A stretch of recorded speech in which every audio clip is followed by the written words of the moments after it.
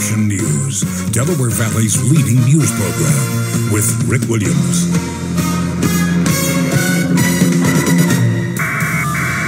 Friday night, and the big story on Action News is breaking news. Philadelphia and Temple University police are on the scene of a shooting near 15th Street and Cecil B. Moore Avenue in North Philadelphia. That's right on Temple's main campus. Temple University confirms the victims are not students.